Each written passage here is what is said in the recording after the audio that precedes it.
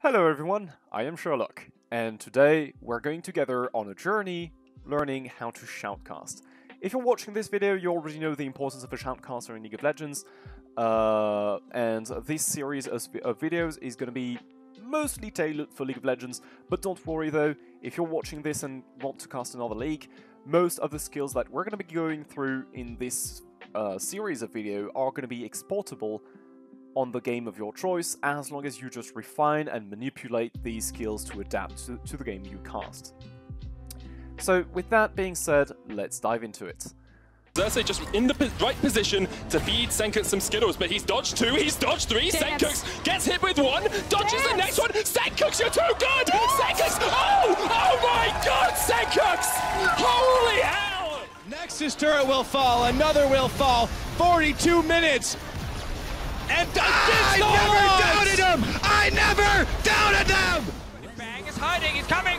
Bang looking to come in, here comes your initiation, they're right through! Oh my god! Dr. Shockwave will find them all! And SKT, with a hell of a response, will take down...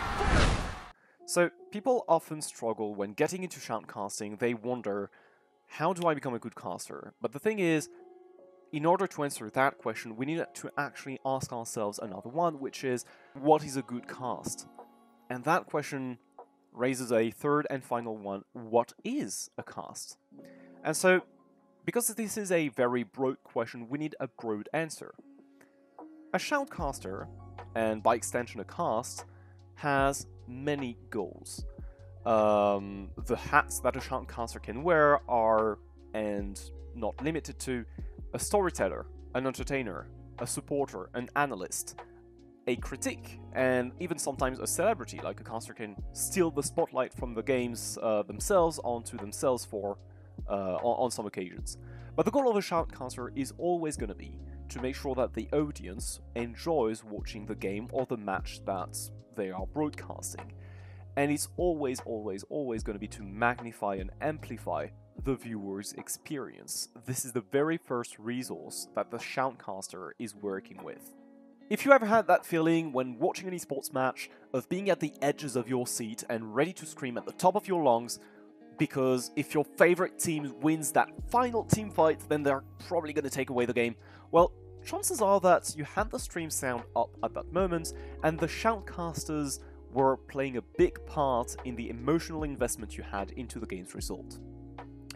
A shoutcaster, as I said before, is here to amplify your emotions, and that of every spectator, regardless of what team they root for.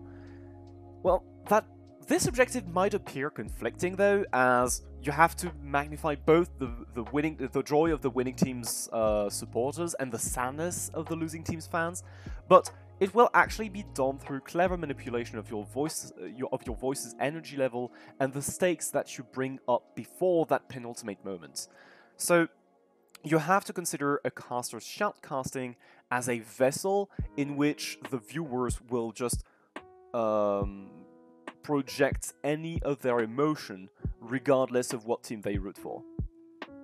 So now let's get, like, these are very broad concepts. Let's get a bit more technical. Casting can put a great strain on your voice, so you don't want to be alone having to shout for up to 50 minutes straight. Instead, we're working most of the time as a duo, sometimes even as a trio. In order to achieve all of these complex tasks done before, that I've mentioned before, we are going to be needing to split the casters into two distinct roles and give each of them some different missions that they can focus on and work together to create a great viewing experience. Let me now introduce to you the true roles that we're going to be talking about in most of these series. I'm talking, of course, about the play-by-play caster, who is also known as the PvP caster, and the color caster, which you can shorten to CC. A PvP is a show person. They're here for the action, they're here for the blood, they thrive in messy team fights, bloody skirmishes, and heated 1v1 knife fights. A PvP will need to manipulate his voice to match the energy of the play happening on the screen to help the viewer feel invested in the play, in the game.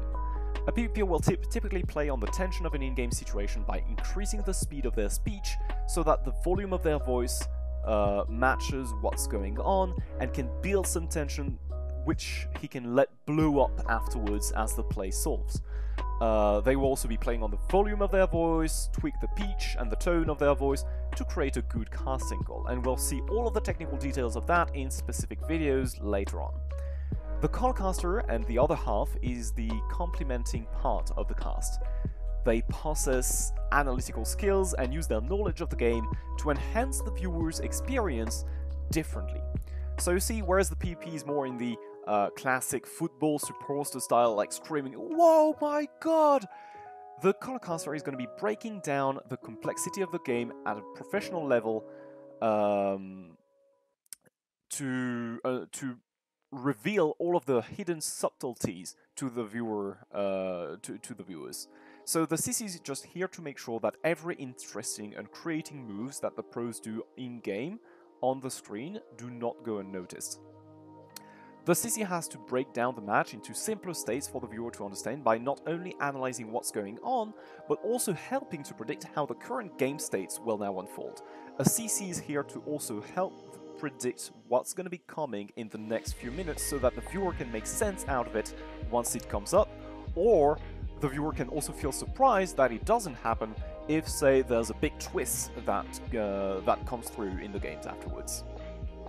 So, by providing viewers with expectations, the CC allows the spectators to be surprised, disappointed, frustrated, and have other emotions associated with sportsmanship. These two casters have very different missions, but they still need to cooperate to fulfill all of them to create a very good product on screen. They have to work hand in hand to share their time talking about the points they want to highlight during a game's limited time. Because the PvP has to create hype, the CC has to break down play, so drop some energy. It's going to be an intricate valse between the two casters to create the final product. So now that we answered some of the questions from the start of the video, such as what is cast and what is good caster, let's go on to the next one. How do I get better at shoutcasting? How do I learn shoutcasting? Well, on that topic, we're actually going to be building a work ethic throughout these videos that you guys can be using to optimize basically your learning of shoutcasting. So let's get right into this. We're going to be using Bloom's taxonomy to identify 6 steps of the learning process and apply them step by step to our shoutcasting journey. The first one of these steps is going to be remembering. It is explicit, it's mostly learning your written lessons, notes, basic ability to gain knowledge, receive information, and retain that knowledge. Essentially, if you're watching this video and not forgetting everything that I'm talking about the moment this video ends, I would say you're doing a great job at that first step, so congrats. The second step is going to be understanding. All of the definitions that you learned in this lecture carry some meaning, and you need to comprehend how these different concepts interact with each other and how they operate.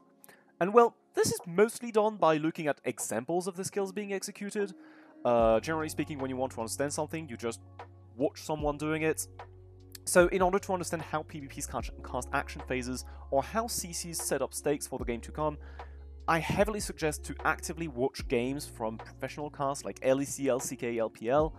LCS are also a great example of that, and just focus on different casters, different regions, and just only pay attention to the way that casters hand over the microphone, when and why do they do it, when and why do they bring certain points, and how they behave when action is about to happen, or like how do they behave after action has happened, and pay attention to how they do things and why.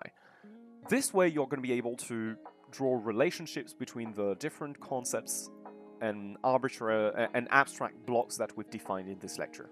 So now that you understand, let's go to step 3, apply. Practice, and most importantly repetition, is the mother of learning. You can't expect to become good at something without it. However, mindlessly doing a task over and over without an active process to try and get better is really not going to achieve anything. Actually, you're going to spend a lot of time doing the same mistakes over and over again and not really spending your time efficiently. So before we go blindly into just do it, what we want to do is actually set up some goals and pick up a skill, any skill, doesn't matter, all of them are good, and practice that skill. So, for example, you're a PvP, you're interested into PvP. Let's practice speed a little bit. Okay, let's do some practice casts. You go into a cast and you say, right now I'm going to be working on speed, and every time an action happens, you treat it with just speed and speed alone, and you try to vary the amount of speed, you try to speed up long before the action, you try to speed up just right before the action. Try to have some variation in the way you do things and in the way you cover action. By having a goal and focusing on bettering it, designing drills and exercise to improve it, and repeat it slightly differently every time, you're going to see how that skill works, and you're going to be able to assess it and appropriate it. So there's going to be later videos that will be solely focused on training methods and drills later on, so don't worry about that. Now that you've been able to practice, understand what you're doing, it's time to refine skills. So step 4 is going to be the analysis. Analysis is basically the ability to disassemble an application of the skill into components and clearly identify each of the fundamental building blocks of that component and tools that were used to make it. In our case, the skill is going to be shoutcasting, so the application is a teamfight caster call, for example. And then the components are the engage, the climax at the end of the teamfight, the fundamental building blocks and tools that we mentioned before as speed, volume, energy level, tension, pitch, tone, these sort of things. And we'll go into more specific details later. But basically what you want to do once you start applying things is to take other examples from other people and see how do they do things, how do they do differently than you, what are the differences, what are the advantages, what are the disadvantages. And next up is going to be the 5th step to the learning process, which is evaluation. This one is closely related to the previous one, analysis, because once you break down how other casters do differently and the way that they go about casting or the way they go about doing something, now you can add a judgment on top of that. So if you see, for example, Captain Flowers casting a move, then you're going to notice that he heavily relies on speed. Is that good? Is that bad? How does he do it? Why does he do it? When does he use his speed? When does he actually defaults to volume instead? So all of these are going to be giving you the answers that you need in order to learn properly. And once you are able to practice, analyze, evaluate, what is there left to master the skill? Well, the last step is going to be creating. Basically, once you master everything, you're able to analyze the blocks, the application of the skill. The last step for you to become the good, competent caster is going to be create your own style. Well, basically, we're going to take everything that we've seen in this series of videos and we're going to put it in a different way, which is going to be yours only. As a conclusion, I think the takeaway for this video is going to be whether you're more interested in learning how to become a PvP or whether you're more interested in how to become a CC. And the other takeaway is going to be how to structure and how to train in order to become a shoutcaster. If you like this video and want to see the rest of this video series, I heavily suggest to you guys that you click the subscribe button, ring the bell, and tune in for the next videos.